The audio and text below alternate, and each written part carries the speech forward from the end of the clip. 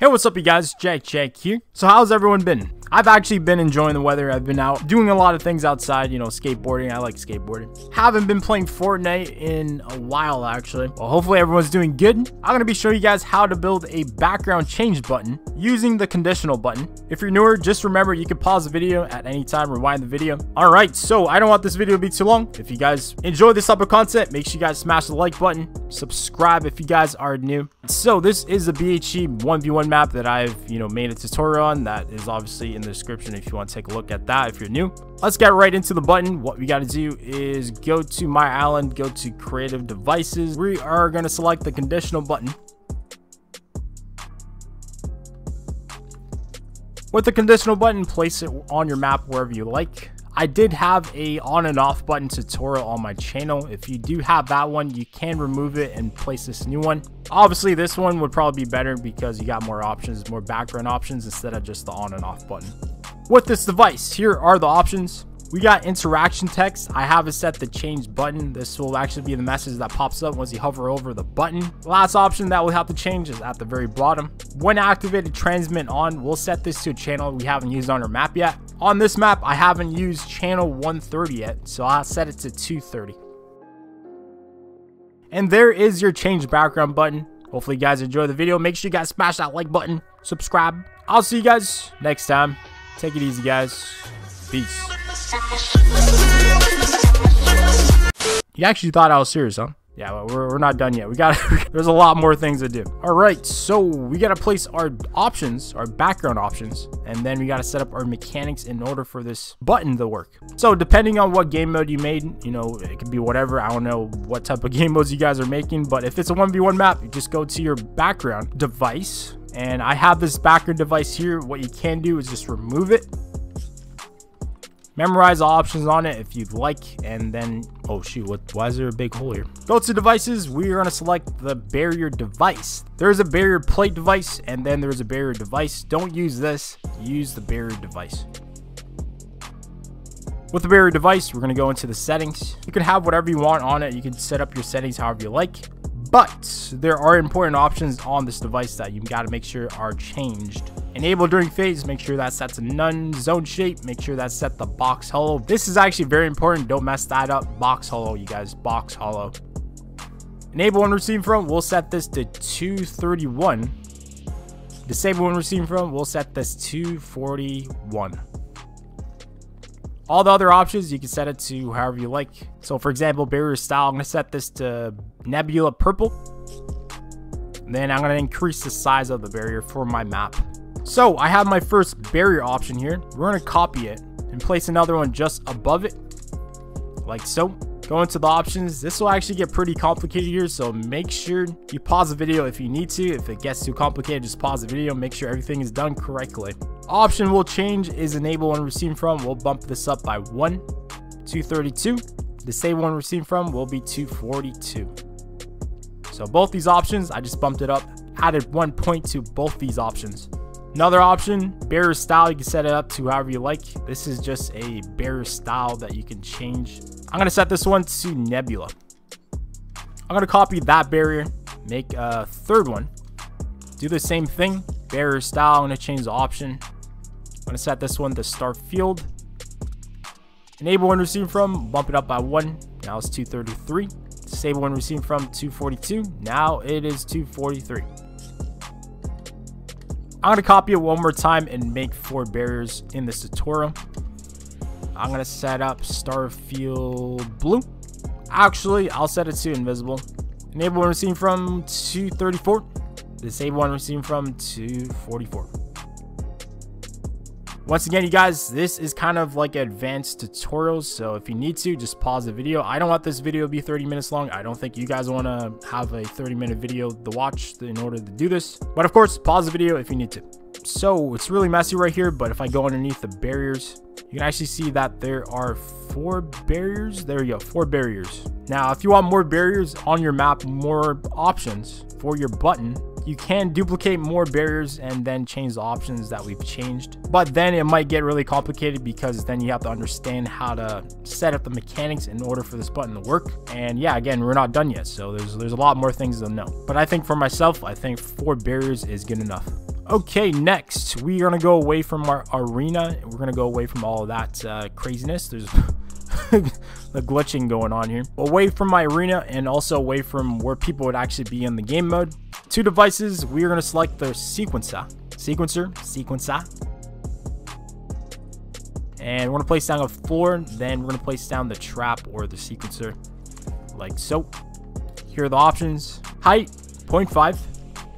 Start when we're receiving from, we're gonna set this to 30, which is also our conditional button. Once we activate the conditional button, this will actually get activated.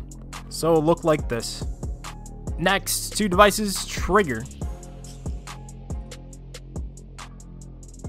Place it down, go into the options. Triggered player, off.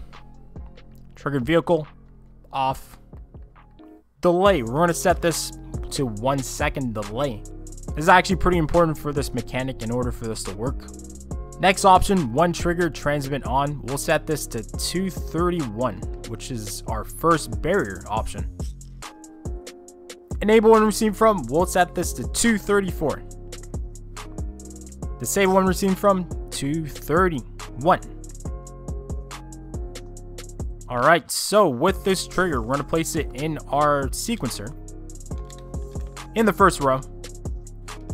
We can copy that trigger, place another one on the second row. Here are the options that we need to change. Enabled on game start. We'll actually set this to disabled.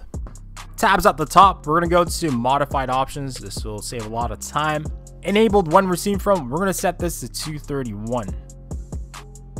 Disable when receiving from, we're going to set this to 232. 1 trigger transmit on, we'll set this to 232. Copy that trigger, place another one on the other row. Here are the options. What we got to actually do now, which is a lot easier. All we need to do is be on modified options and add 1 point to all 3 of these options. Enable when receiving from, now it'll be 232. Disable when receiving from, 233. When triggered transmit on, this will be 233. Copy that trigger, place another one. Do the exact same thing. These 3 options, add 1 point to it, 233. Disable when receiving from, 234. One trigger transmit on, 234. Pretty easy, right? Okay, so what I'm gonna actually do, I'm gonna get the conditional button. So you don't need the conditional button, but I'm just gonna place here just to show you guys how this mechanic works. The button gets activated. It'll actually activate the sequencer. Sequencer goes off and then activates our first trigger. Our first trigger is connected with our first barrier, and the first barrier will be enabled. Once the first barrier gets activated, it will actually allow, once the button gets activated again, the next barrier gets activated, and the next trigger is connected with our second barrier, then so on. So 3rd barrier, then 4th barrier. Now what's missing? We're actually missing a mechanic in order to disable the barriers that aren't supposed to be enabled. So let's set that up now. We're going to copy our first trigger. In the options, we'll turn off enable when receiving from and also disable when receiving from. No channel, then no channel. And then trigger when receiving from, we'll add this to 231. One trigger transmit on, we'll actually set this to 244. Another thing we'll do, we'll actually remove the delay and set it to none. From there, we're going to copy this trigger and place another one on the other side. Options will change is trigger when receiving from and one trigger transmit on. Trigger when receiving from, 232. One trigger transmit on, this will be 241. Copy that trigger, place another one, rinse and repeat, do the same thing. Trigger when receiving from, 233, added 1 point to it. One trigger transmit on, 242. Copy the trigger, place our last trigger that we need. Trigger when receiving from, 234. One trigger transmit on, 243. Confirm. Last thing, I actually almost forgot something. Here is the conditional button. What we got to do is make sure we drop the wood into this device. So go to consumables and then equip wood. Go to play and then you can drop one wood into the conditional button. Sometimes it takes some time in order for your conditional button to actually take the item. There you go. Perfect. Alright, so there is our mechanics in order for us to have a change background button. Here is a quick option if you want. On default right now, if I do start the game, I can actually show you what's going to happen. What you'll actually notice is the barrier isn't enabled. There's no barrier at all. You got your conditional button here, you click on it, and then a barrier gets enabled. Now say you want to start with a barrier when the game starts instead of, no barrier at all. What you need to do is pretty simple. Just go back to your mechanics. Go to your first trigger that we placed in our sequencer. This one right here. In all options, we're going to find activate on game phase. So it should be set to none. We're going to set it to game start. So once the match starts, this trigger will activate automatically. Alright, from there, start your match. Once the game starts, you should have your background already enabled, your first background that you have set. And then you can click on your change background button to change the background. And there you go, guys. That is how to build a basic background change button on Fortnite Creative. What I'm noticing on my map right now is the fact that my first barrier is actually underneath the floor, as you can see. Now, I don't want that for this map, so what I can do is just raise the barriers. You can barely see it, but right here, this first barrier, it's kind of underneath the ground. So I'm going to copy it. And I'm just going to raise the barriers above the ground like so. That should solve my issue.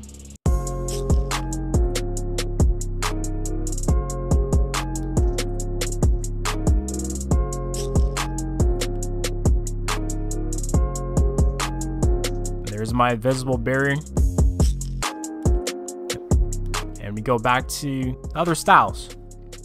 Alright guys, if you guys enjoyed the video, make sure you guys smash the like button. If you guys enjoy this type of content, subscribe for more. Use code JackjackHD in the item shop if you guys want to see more videos like this. Helps me out, supports the channel. Once again, if you want to add more, styles, background options, you're going to have to learn the mechanics and understand it to a point where you can add more to it. But obviously that is up to you. If you got your background change button working, let me know down below in the comments. Also, if you guys have any other suggestions on what type of tutorials you guys want to see on my channel, make sure you guys let me know down below in the comments. I'll see you guys next time. Take it easy, guys. Peace.